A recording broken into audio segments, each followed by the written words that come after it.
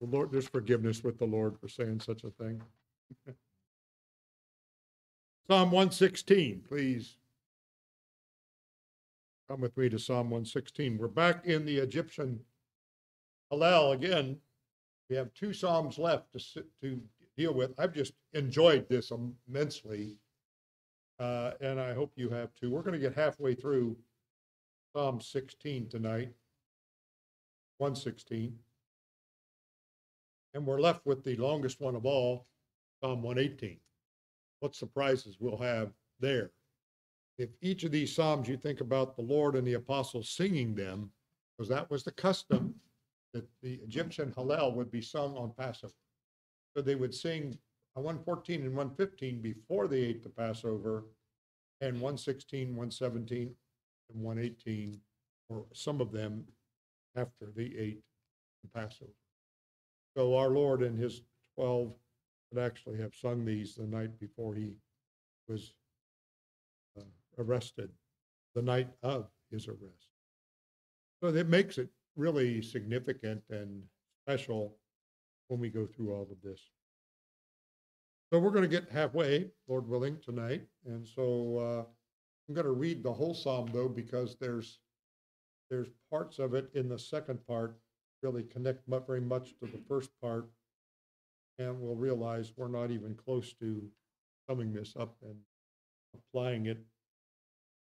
I love the Lord because he's heard my voice and my supplications. Because he hath inclined his ear to me, therefore will I call on him as long as I live. Sorrows of death compassed me, and the pains of Sheol got hold of me. I found trouble and sorrow. Then called I on the name of the Lord. O Lord, I beseech thee, deliver my soul. Gracious is the Lord, and righteous. Our God is merciful. The Lord preserves the simple. I think NIV says simple-minded or something like that. Simple. What is it? Simple-hearted. That's a little better than simple-minded, isn't it? The Lord preserves the simple-hearted or the simple. I was brought low, and he helped me. Return to thy rest, O my soul, for the Lord hath dealt bountifully with thee. For thou hast delivered my soul from death, mine eyes from tears, and my feet from falling. One of my favorite verses in this psalm. I noticed that when I was young, and it was a real blessing to me. I'll walk before the Lord in the land of the living. I believe, therefore, I've spoken. I was great, but we're going to stop at verse 9 tonight. But I believe, therefore, I've spoken. I was greatly afflicted. I said in my haste, all men are liars. What shall I render to the Lord for all his benefits towards me? I'll take the cup of salvation. I'll call in the name of the Lord. I'll pay my vows to the Lord now in the presence of all his people. Precious in the sight of the Lord is the death of his saints. O Lord, truly, I am thy servant. I am thy servant and son of thy handmaid. Thou hast loosed my bonds. I'll offer to thee sacrifice of thanksgiving. I'll call on the name of the Lord. I will pay my vows unto the Lord now in the presence of all his people. In the courts of the Lord's house, in the midst of thee, O Jerusalem, praise ye the Lord. Now, one of the reasons I read all of that is that verse 15. Very fascinating verse, isn't it? Precious in the sight of the Lord is the death of saints. And that's a verse that could cause you some confusion. Is God glad when we die? But that verse should be interpreted according to its context. And the psalmist has just been delivered from death. Just say that and no more. And we will get to that next time on Christmas Day, Lord willing. Father, help me to speak. Help each of us to hear your most precious word. Amen. What we have in this psalm is a public thanksgiving for a personal individual deliverance. We have a public thanksgiving for a personal individual deliverance. That's what this psalm's all about.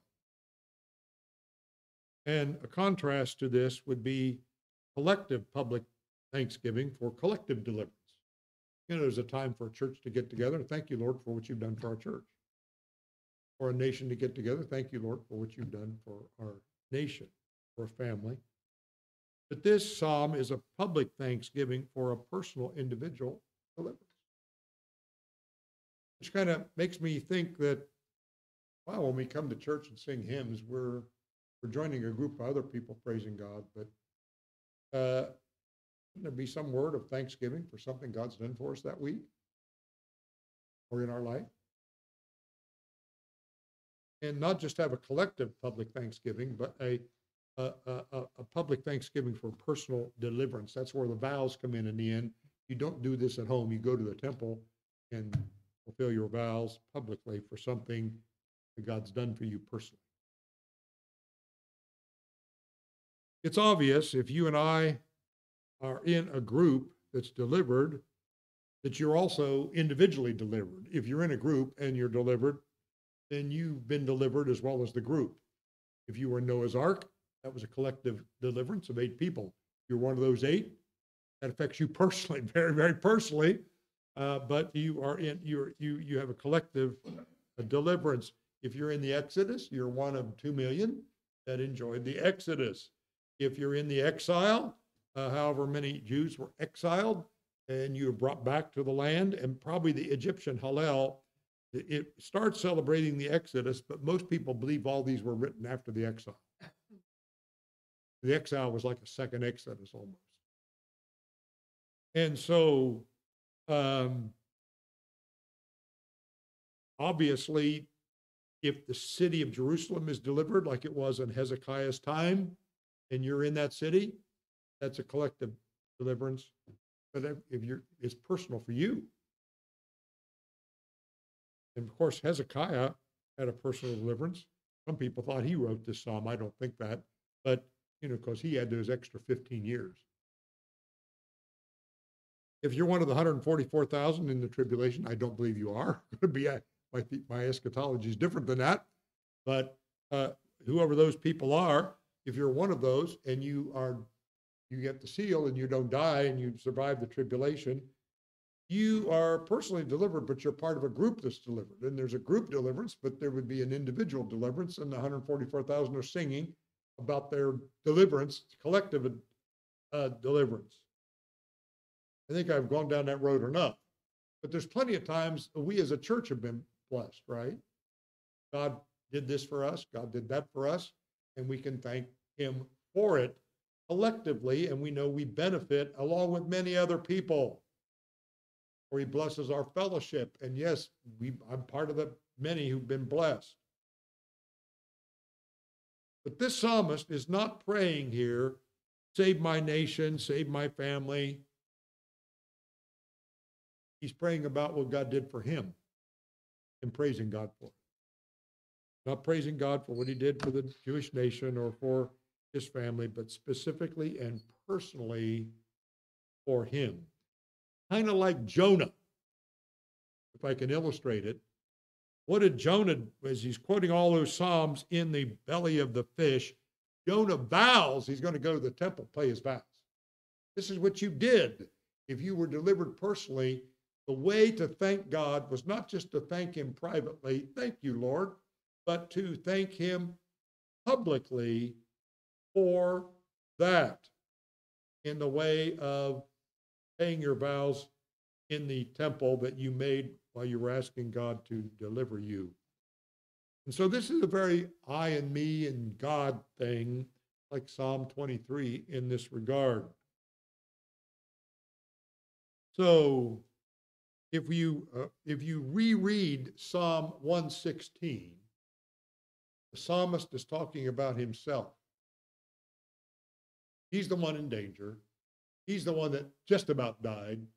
He's the one that God delivered. He personally was in danger of death.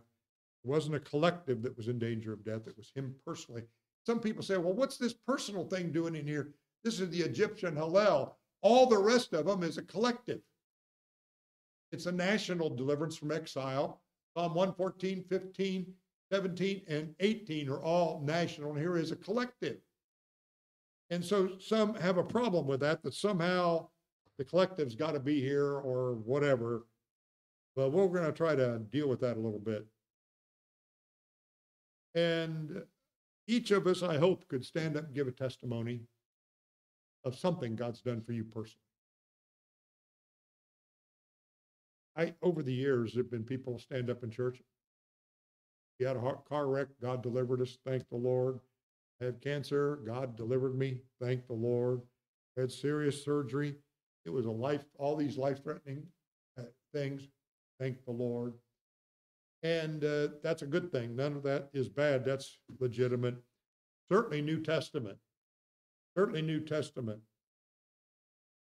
And there's certainly equivalents of this, as the Apostle Paul writes about personal deliverances in 2 Timothy 4:16-18, 2 Timothy 3:10-11, and 2 Corinthians 4:8-11, and other places. I hope we are thankful enough that we tell other people about it. I had this problem, looked bad, I prayed, God answered. Sometimes we pray, God answers, and then thank you, Lord, privately, but we never tell anybody else about it. Why would we do that? Paul didn't do that. Thomas didn't do that. And we're not bragging as if, oh, I got an inside track with God. We're just thanking God for answering our prayer. We brought him into it as we prayed. So it's a public thanksgiving for a personal, individual deliverance.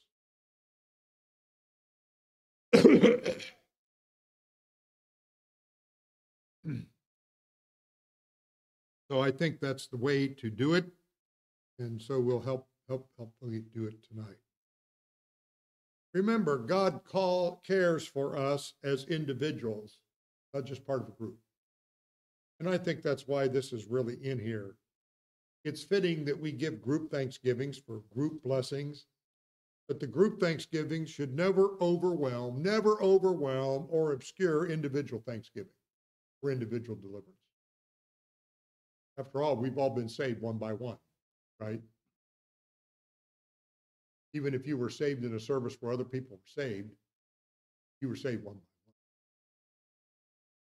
one. In the funeral we had last Sunday, the Baptist pastor, I kind of set up the gospel and he preached the gospel, and he did what Baptists do. He wanted people to raise their hand if they wanted to be saved, which I don't do, but if people do it, I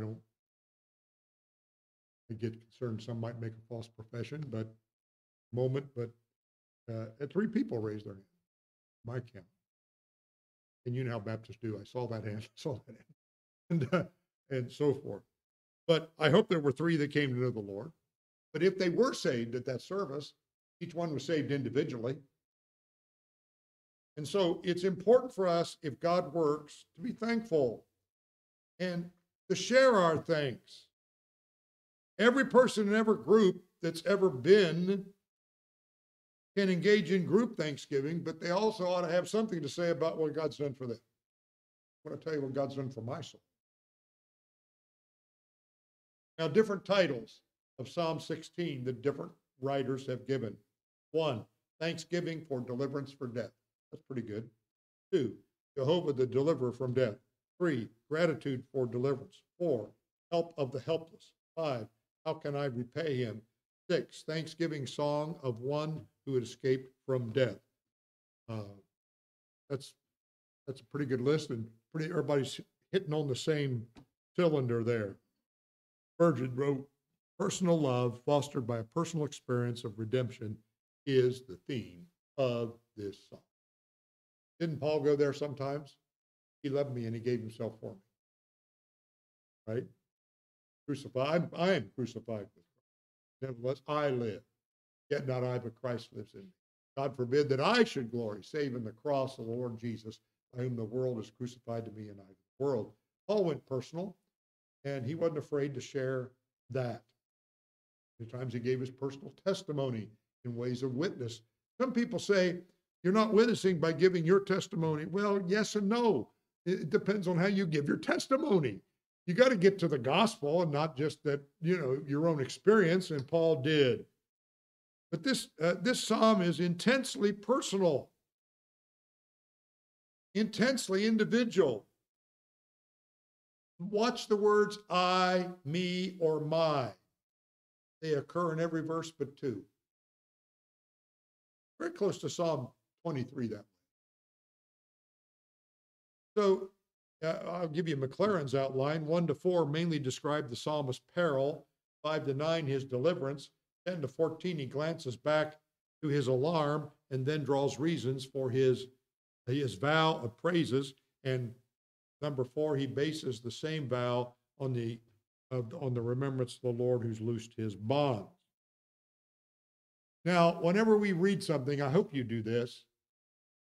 I study with, one of those pens with 4 kinds of, 4 red, green, brown, and the other one, I forget, blue. I study with them. And in my study Bibles, I'm marking stuff up. And I like to use the 4 because first time I read it, I start marking stuff and I see things that are parallel and I circle words or I draw lines. I'm not saying you have to do that. That's what I do. You could do that. I'm saying it because you want to go beyond reading and study. I found that the word Lord is here 16 times. That's important. Capital Lord. It's a covenant name for God. And it's important just to note that this is a God-specific, not a God-generic psalm, right? He knows who he's thanking. So 16 times the word Lord is used. The word death is used 3 times. In verse 3, in verse 8, and in verse 15.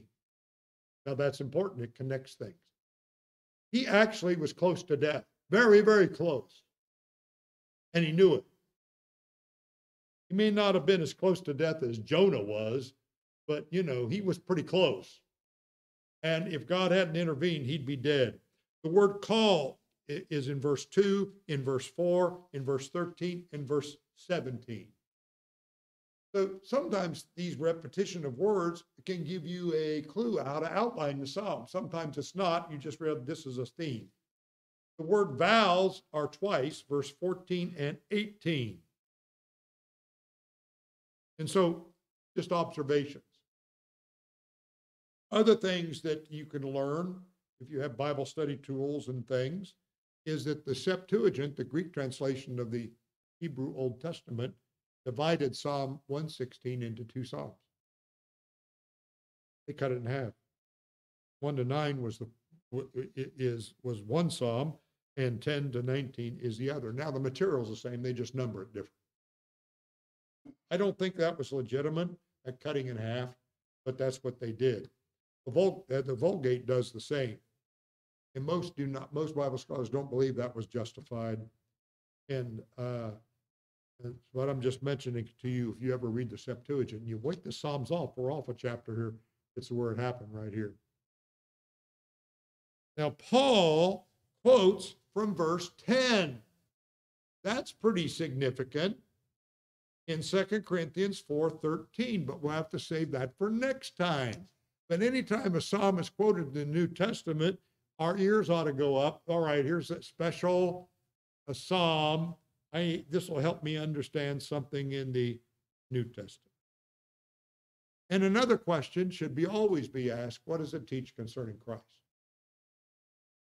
Now, the ancient writers, they all believed it was all about Christ.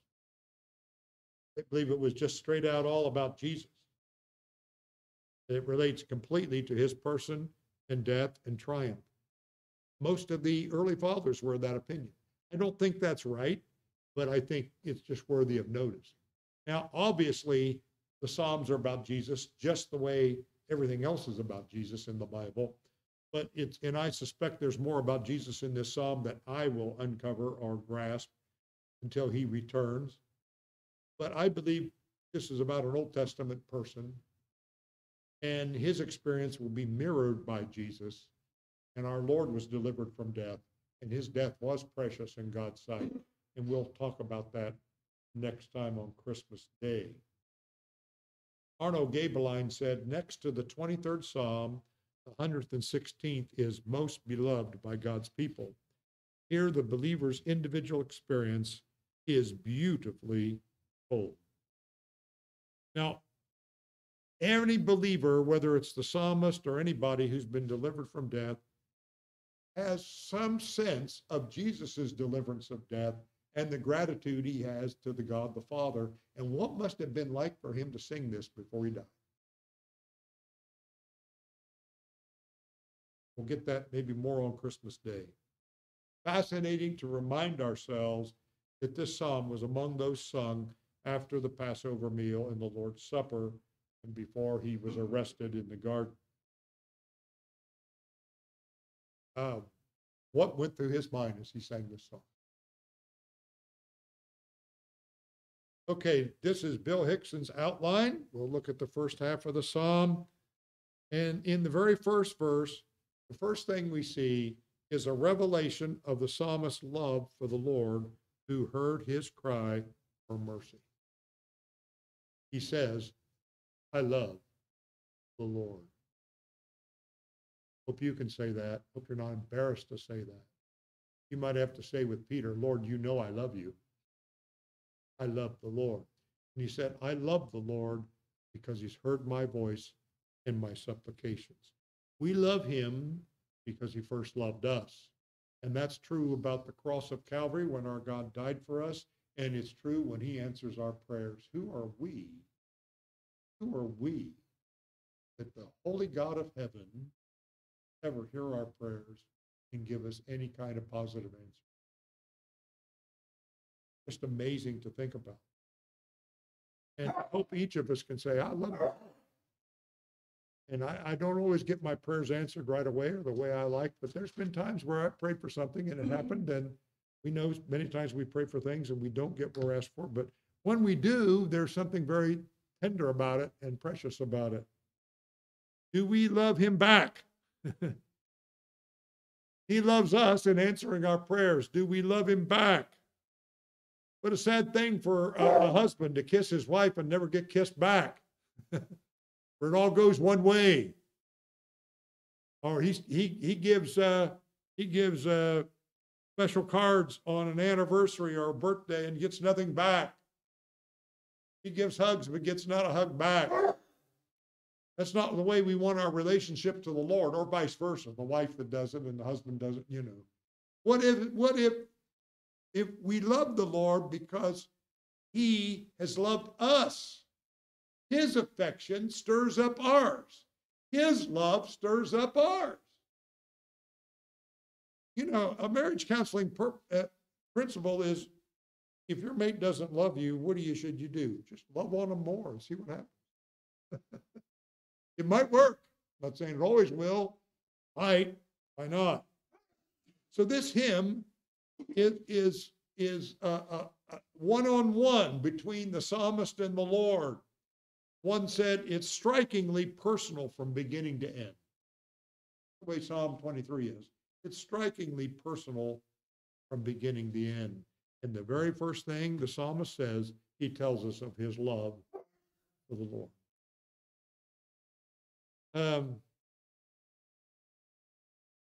And the rest of the first part of this psalm, from verse 2 to 9, he's telling us reasons for his love.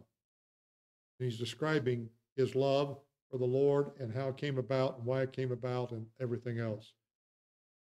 All of us have a major responsibility in life to love God with all our heart, all our soul, and all our might. That's part of the commandments, right? We're commanded to do that. That's not optional. And each of us individually need to love the Lord, and all of us collectively need to love the Lord.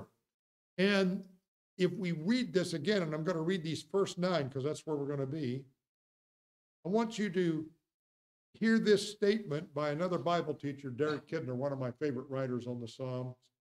There is an infectious delight and touching gratitude about this psalm.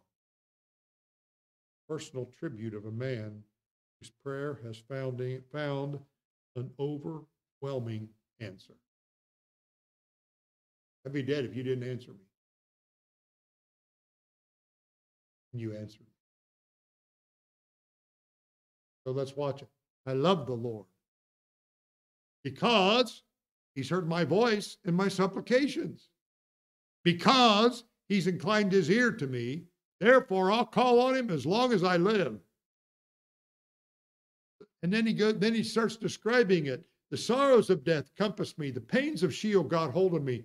I found trouble and sorrow. Then called I on the name of the Lord. O Lord, I beseech thee, deliver my soul. Gracious is the Lord and righteous. Yea, our God is merciful. The Lord preserves the simple, and I was brought low, and he helped me. Return to your rest, O my soul, for the Lord has dealt bountifully with you.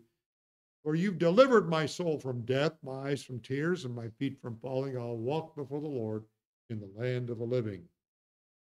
Now, he is willing to love the Lord openly, and he's willing to call on the Lord publicly. What these first verses are about, 1 and 2. I'm following Kidner there.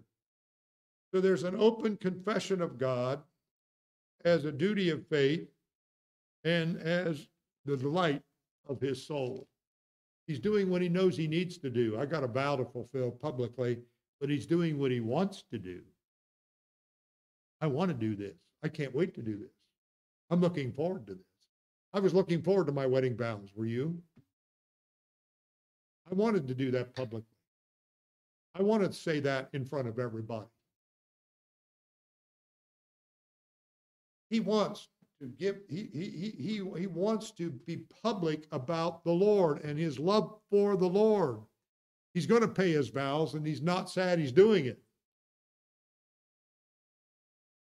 Mark Futato is a man I always enjoy on the Psalms, and he said Psalm 116 is arguably the most personal of all Psalms of thanksgiving.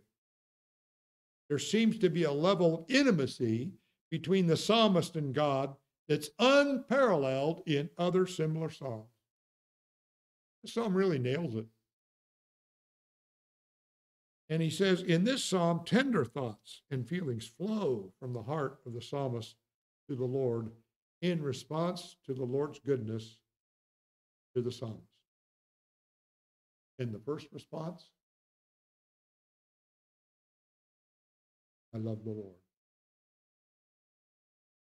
And so that thanksgiving is still fresh from that deliverance that was still fresh. He just got out of a really bad situation where death was almost certain if God didn't intervene. Death was coming. He called on the Lord delivered him, and he got out. And as a result, can I say it? He sees God differently. Is that? He sees God differently. I didn't think I was going to get out of this. I thought I was a dead man. I could have been a dead man. Apart from the Lord, I would have been a dead man. And God, I prayed, and God answered, and I'm not dead. And the interesting thing was he wasn't just thankful for being alive. He was thankful for experiencing God and knowing that every day he lived for the rest of his life was a day that God gave him that God hadn't acted, he wouldn't have. And so we are supposed to love the Lord. Deuteronomy 6, 5, 7, 9, 10, 12, 13, 2, 30, verse 6. It's our role. Psalm 31, 23 says, oh, love the Lord, all you saints. It's shocking that Jesus said in John 5, 42, I know you.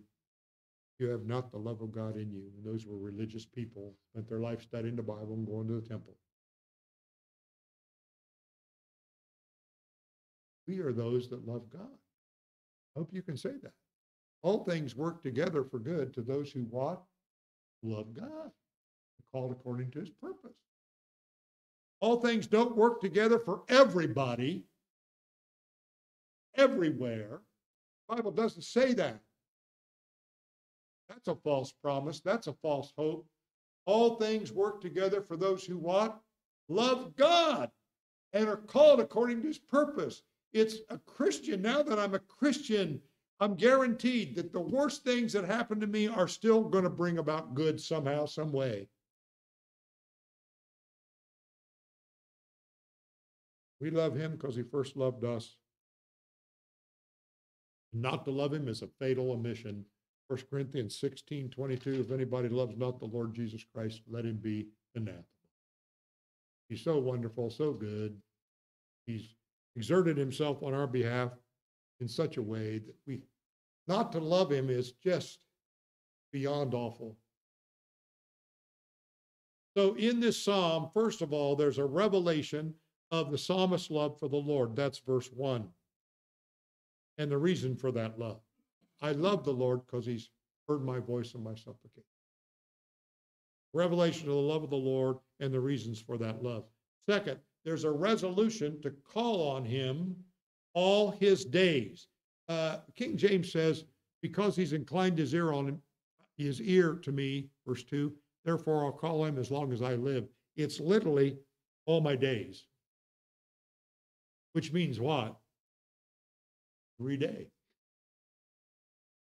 Every day, the rest of my life, all my days, because he's inclined his ear to me, therefore I'll call on him every day, all my days.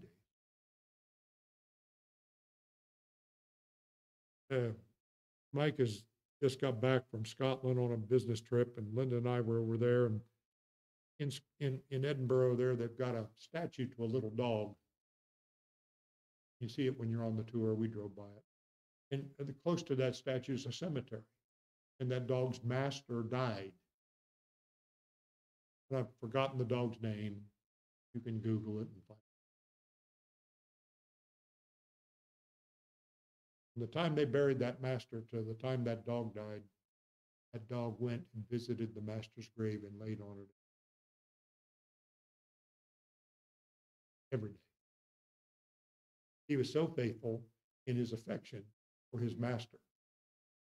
Not a day passed where he didn't go to that graveyard. Years passed. Same thing. And it was so obvious that they made a statue. My memory was better, I would remember his name and all. But this is what he's saying. There's a revelation of the psalmist's love for the Lord and the reasons for that love. And then there's a resolution to call on him every day. Every day, without fail, I am in the business of calling on the Lord. I did it and I got delivered from death. I'm not going to waste a day of my life never calling on the Lord. I'm going to call on him every day. Every day. That's a resolution. So there's a revelation of the psalmist's love for the Lord, and then there's a resolution to call on him every one of his days, verse 2. And then there's a recollection of the Lord saving him in answer to his call for help. He goes back in his mind to that time when he was delivered. When he was delivered. You know, you get delivered from death, you kind of remember those things. I've mentioned this before, but one time I think I counted up 14 times I was delivered from death as a young person. It's not hard for me to remember those days. I forget a lot of stuff. I remember. And I know many times I was calling on the Lord. Sometimes I wasn't doing what I ought to be doing, and God was gracious anyway. And delivered me. It certainly got my attention. And so he's going to call on the Lord every one of his days, and his mind is going to recollect those time, this particular time. This must have been something. This particular time, God saved him in answer to his call for help. That's what verses 3 to 6 are. He's going back in his mind. He's reliving it. The sorrows of death compassed me. That doesn't sound good. What's that mean? I'm a dead man. I'm a dead man. The sorrows of death compassed me. The pains of Sheol got hold of me. There are the grave. In other words, this is hell. I'm in trouble here. I'm in the grave or hell. I think Sheol means the place of the dead, but I'm a dead man. It's parallel thought with death. I found trouble and sorrow. That was his situation. This was his prayer. This was his reaction. Then called I on the name of the Lord. Oh Lord, I beseech thee, deliver my soul. That is the reflex action of a Christian. It's a reflex action of a Christian. I've told this story before, forgive me, but it's an illustration to me that I never forgot. And when I'm thinking about this psalm, I start going back to times where I could have died and didn't.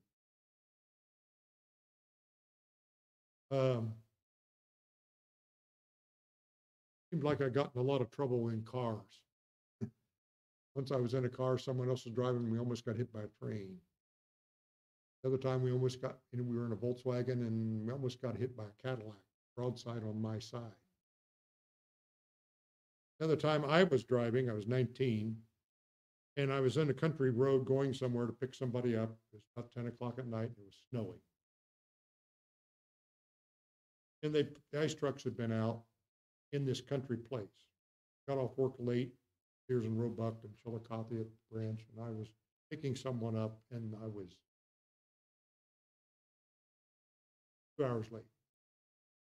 I'm driving, and I'm 2 hours late to pick this person up. And I thought I'll make up time by speeding on the hills that are sanded. Typical 19-year-old wisdom. So I'm really slow on the straight parts where it's not as icy. But as soon as I get on a hill, I'm gunning it. And that worked pretty good for a little while, but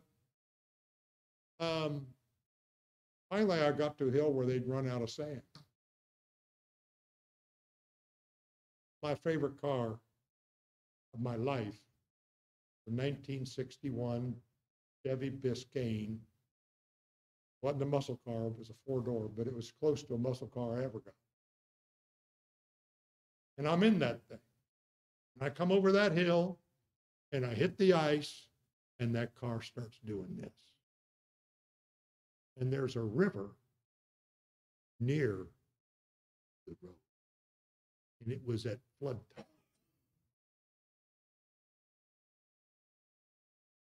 I shot up a quick prayer.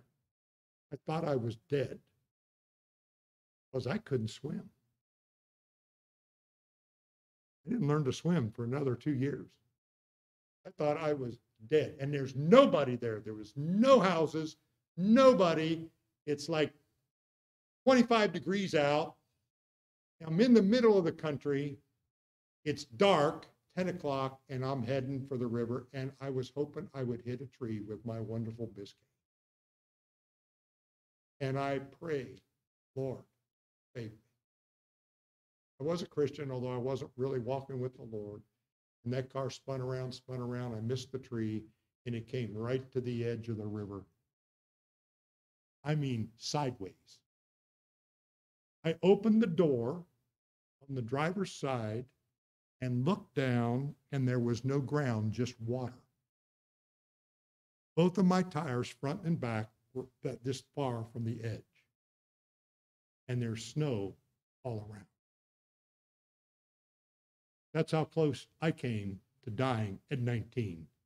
I would never have got out of that car, and even if I did, I wouldn't have known what to do in that kind of icy water in the middle of nowhere. It was stunning. God saved me. I didn't deserve to be saved. I wasn't living for the Lord. I was going to church on Sunday, but Friday and Saturday somewhere else. He was merciful to me. You think I can forget that? I give you more, but I'm not. That's enough. The psalmist had an experience personally. And in his mind, in that experience, I'm dead. And I'm sure you could go back in your mind and have a similar story, and we could say, what was your time where you almost died? What was your time when you almost died? And you could give, if you start stopping back and think, you could give quite a few.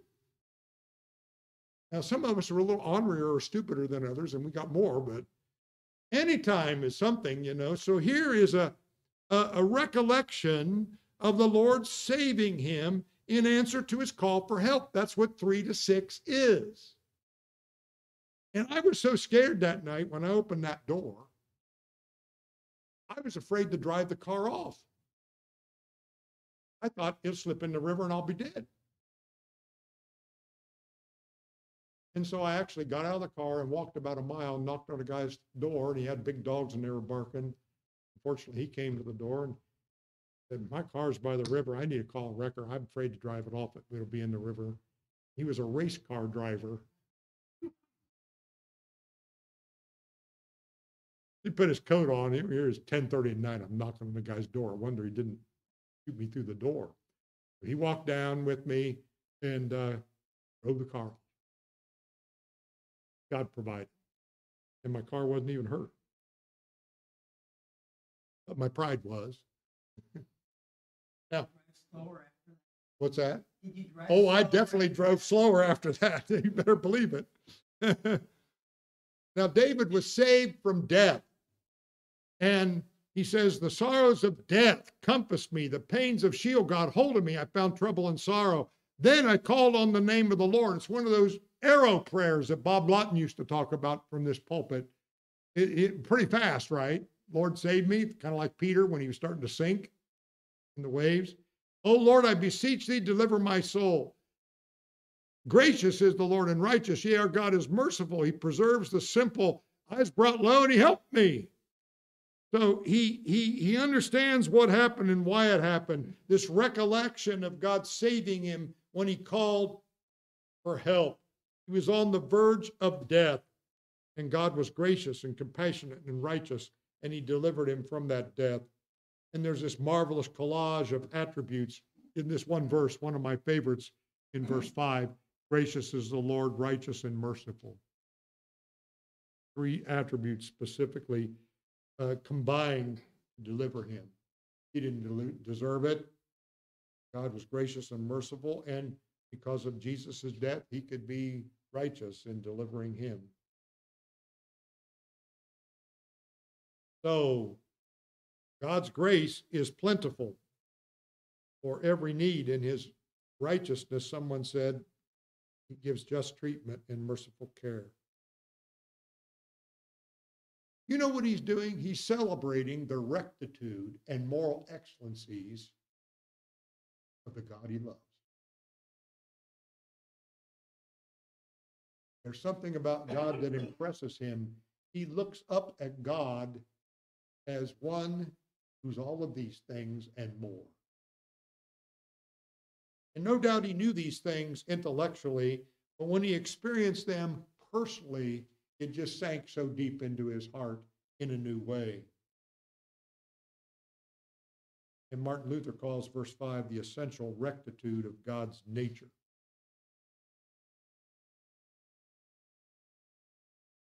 And he delighted in God's character and enjoyed it. And there's a goodwill towards God, someone said, and a heartfelt gratitude. And my God's a good God. He's gracious. He's merciful. He's righteous. So there's the revelation of the psalmist's love for God. There's a resolution to call on him every day. And there is a recollection of the Lord saving him in a specific situation in light of a specific prayer. And there's something about my God was involved in my life. My God did not let me die because I'm precious to him. And I'm not going to die. My life is precious to him, and I'm not going to die until it's my time to die. I got to die if I'm a human being, unless the rapture happens. But but God is, my life is precious to him. That'll help answer that, and we'll look at that next time. What does the hymnist say in the hymn, Abide with Me? When other helpers fail and comforts flee, help of the helpless will abide with me. It's a humbling thing for me to know that God was in that car with me that night. Many other times, my life could have been gone. In that Volkswagen, I was sitting on the side the Cadillac was coming from. And I hollered to the guy that was driving. Volkswagen swerved. And you know those 2 pipes on the back of the Volkswagen? They went like this. I was in the back seat on that side. And that would have been me going, So thank God for God's mercies upon mercies upon mercies in our life. So this recollection of God's involvement and acts on his behalf, and this recollection. And then there's a And fourthly, there's a recognition of God's goodness to him in saving him from death. He not only saved me, I don't just recollect it. I recognize his goodness in doing it. He didn't have to do it. He did it. And so in verse 7, notice what it says. Return to your rest, O my soul, for the Lord's dealt bountifully with thee. Now, a recognition, it's an admonition to himself. Don't be worried like you've been worried. Don't be sweating everything. Don't be nervous about everything. Return to your rest. The Lord's dealt bountifully. He loves you. He's with you. He's got this. He not only has this thing in the past, he's got whatever comes in the future. And there's this recognition, recognition that he gives to the Lord. He brings up that personal admonition to himself in verse 7. And then there is this recognition that he brings up a personal appropriation from what has just happened. I got to act with it differently, live differently. I'm going to return to my rest. I'm not going to let this sweat me so much, bother me so much. Return to your rest, O my soul. And recognition brings about aspiration. Notice what he says, return to my rest, O my soul, for the Lord's dealt bountifully for thee. For you've delivered my soul from death, my eyes from tears, my feet from falling. Walk before the Lord in the land of the living. All this, you see, he wasn't just afraid to die physically. It was affecting him mentally. Whatever he was in emotionally moved him to tears. He couldn't take it anymore. He was losing it emotionally. You ever lose it emotionally? You ever tell God, I can't take much more of this? So he says, you've delivered my soul from death, and my eyes from tears, and my feet from falling. He delivered him physically, that's from death. He delivered him emotionally, that's the tears. He delivered him spiritually, my feet from falling. That's a pretty good, because when we're emotionally worn out and we're physically in danger, we can become spiritually in danger, right? We can say, I'm tired of all this. Get mad at God and all that. So all of this brings about this aspiration. So there's this, he brings up an admonition to himself, verse 7. He brings up appreciation, personal admonition, in verse 7, personal appreciation in verse 8. And then there is the personal aspiration in verse 9, a walk before the Lord in the land of the living. I think he got a lot of good out of that trouble, don't you? I think that his life was better because of that near-death experience. I think he was better from that situation, and this psalm was birthed by that. But he utilized it. He didn't just say, well, thank you, Lord, and now I'm going to go do something else. His life changed. His day-to-day life changed. He got engaged in prayer. He got engaged. He got excited, enthused about the Lord and the goodness of the Lord. And that was a life-changing experience. Who knows what you're going through right now? And everybody's going through something. I don't know anybody that's not always going through something. And sometimes it's pretty hard stuff. Is this going to kill me? Or something like that. Or maybe just kill me financially because of the stock market. It is going up a little. But it can probably go down again. But, it can kill me emotionally. It can kill me whatever. In many ways, different things that we seek the Lord for. But a wonderful psalm and a wonderful beginning to this psalm. But the best is yet to come. Saving the best for Christmas and our communion service. I hope you will come if you're free on Christmas evening, if you're able, because I won't be. We will have a business meeting the 18th, and so we won't be able to do that. And Dave West is preaching the 11th in the evening, so it won't be till Christmas Day we'll be able to get back 116. So I hope you'll be here for that if you're able, and if not, pray for us. But if you'd open your hymn book, the Republican book, the 116b, you know I'm teasing. 116b, Michael, come and read us. It's not numbered. Psalms in the back. Lord, as we go from this place, loving you more, trusting you more, may the power of your love and the light of your word shine forth to a sin-darkened world as we go from this